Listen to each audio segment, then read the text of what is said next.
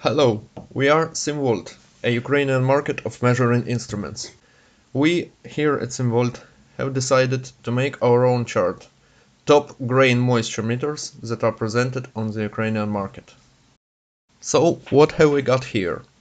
Wile 55 with a pressure cap and its skin, very similar moisture meters Agratronix MT-16 and Farmpoint.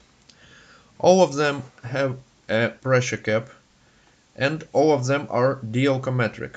They are measuring the electric constant of the material that is pressurized in the chamber. And we've got another Wile model, Wile 78 crusher. It is a special one which has small mill inside. It crushes the grain sample and it is dielectrometric as well, but it measures the crushed sample.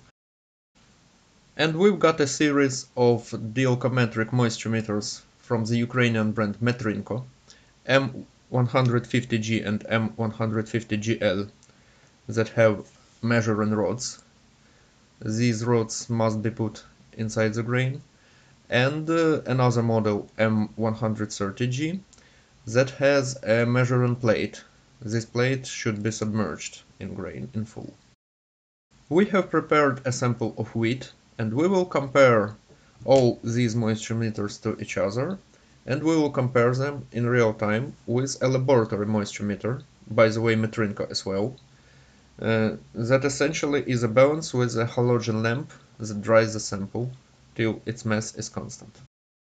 Since the measurement with a laboratory moisture meter is long enough, we will start from it. So we weigh a sample of wheat, what do we have here, 13.6 grams, and start the process. The halogen lamp has started, the sample is heated. Meanwhile, we take our trusted, most popular Wile 55, take a sample of wheat and try to run.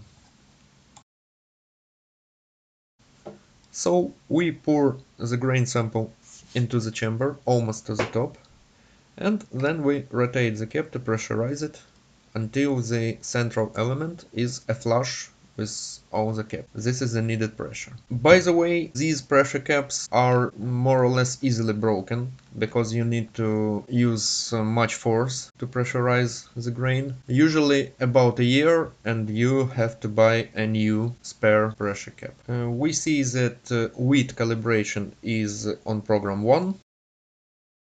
So we set program 1, run. And what have we got?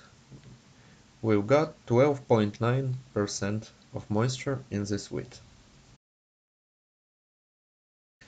And now we'll test its skin on the exact same sample that we will pour into the next moisture meter. What's this? This is Agratronix MT-16.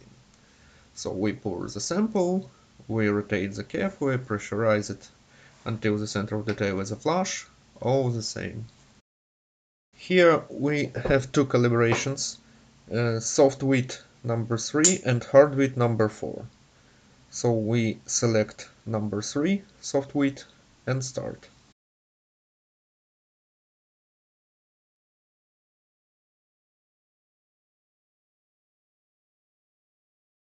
We've got 12.4%, 12.9 Wile 55 and 12.4 MT-16 from Agratronix. And now we have Farmpoint next of kin. So we pour the same sample, pressurize the cap,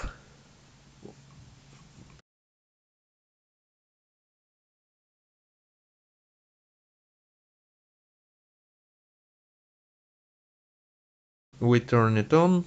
What have we got here? Buckwheat, linseed, wheat. And let's start.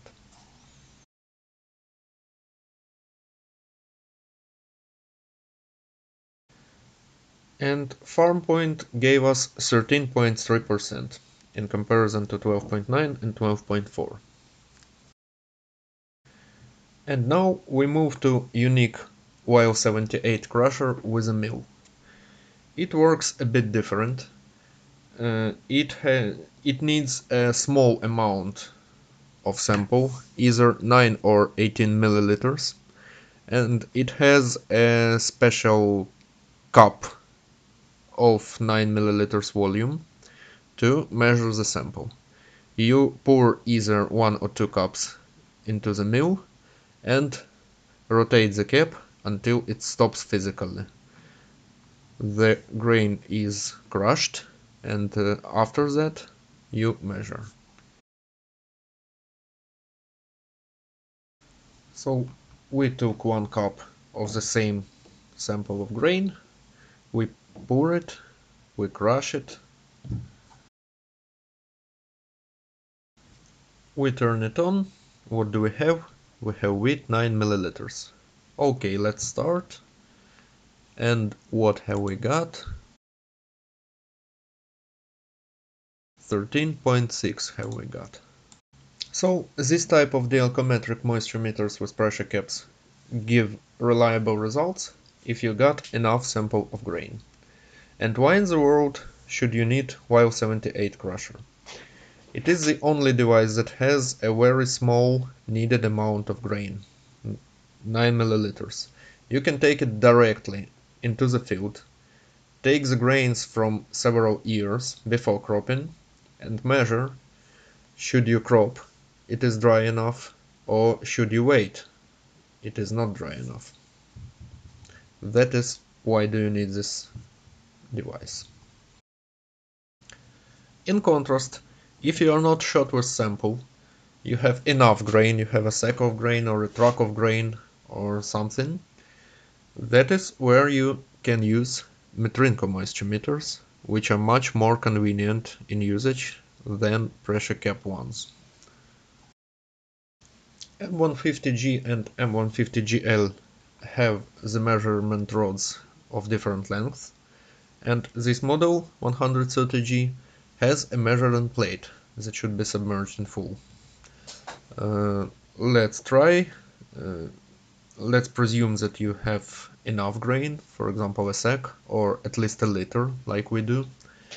And we start it, we select wheat and we stick it inside.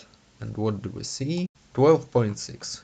And let's try again and again and again and again to get some statistics.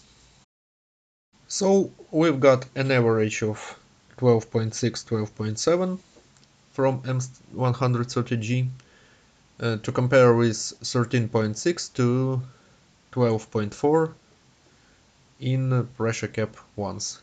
Note that you don't have to pressurize the cap, you don't have to use the force, you just stick the sensor into the grain. And M150s with rods, they are convenient because they have the sensor on the end of the rod. The sensor is very similar to that in MT-16 or Wile 55 or its skin. What is convenient in M150s with rods? That sensor is on the end of the rod. It is comparable to that inside Wile 55 and its skin. So you can measure grain moisture in rather small volume around the rod tip. The volume is comparable to that of chamber of Wile, and you can measure at different depths. You just stick rod deeper or less deeper, and you get the moisture readings from different depths. Model M150GL has a longer rod, and 150G has a shorter rod. Their sensors are absolutely identical. So let's try. Let's select wheat and stick the rod inside our sample. So we've got 12.7, 12.6, 12.8, 12.7 as average. Note that at the bottom sensor will fill the table and our glass. So we don't measure at the bottom. And 12.7. Let's take another one. Okay, so it is calibrated, we have selected wheat, and what have we got? The same, 12.7, 12.8 inside and 13 at the bottom. So the sensors are absolutely identical. So all the results that we've got from all the moisture meters are within the acceptable range of error, which is, by the way, usually plus minus 1%. By the way, what have we got from our laboratory meter? 16 minutes have passed and 13% weight is lost, and the process has almost stopped. Weight of the sample almost doesn't change with time anymore. Let's look at the exact mass. 11.860. Let's wait a bit. Shall we got 855? No, we don't see 855.